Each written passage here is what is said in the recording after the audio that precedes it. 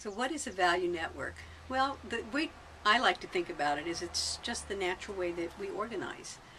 When the river's flooding, people run down to the riverbank and they assign each other roles, and they say, well, you're going to be a shoveler, and you're going to be a bag holder, and you're going to be a traffic director, and they get it done. They negotiate between them what they need to do.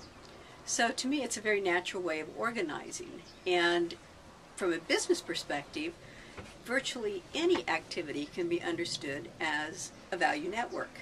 If you define a value network as simply any set of roles that creates a specific kind of business or social outcome, then anything that we do together is really a value network. Now, why should we care about that?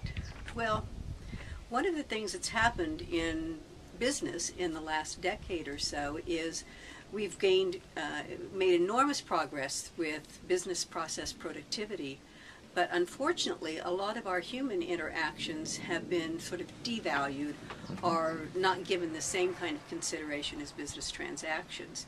So we have this sort of disconnect between the two worlds of human interactions on the one hand and business transactions on the other.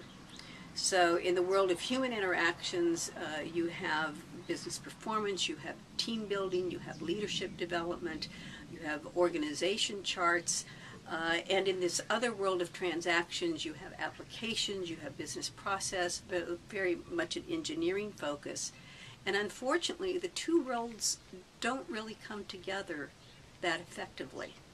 And by modeling work as value networks, you actually put people at the heart and center of value creation, and your business processes naturally evolve out of how people are interacting together.